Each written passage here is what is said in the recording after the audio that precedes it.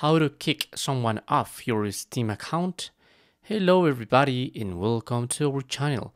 Today you're going to learn how you can kick someone off your Steam account, so please watch till the end to properly understand the tutorial.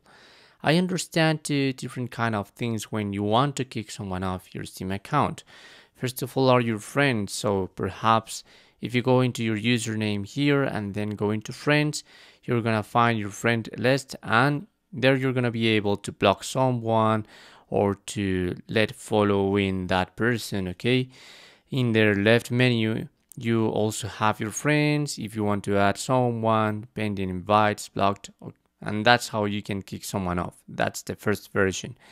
But if perhaps you're thinking that someone else is into your account in another device and you want to suspend all the activity from all devices in your Steam, you must go into your username here, click in the down arrow and go into the account details.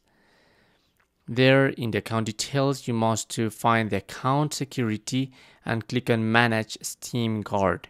So the Steam guard is just available on your phone, but if you just scroll down and you can use, I'm gonna read all this.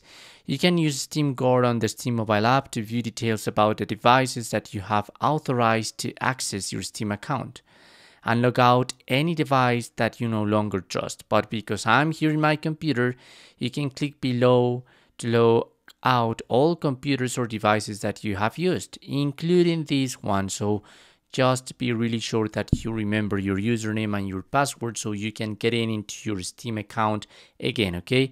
You just have to click here in deauthorize all devices and you're gonna kick not someone but everybody off your Steam account. Thanks for watching.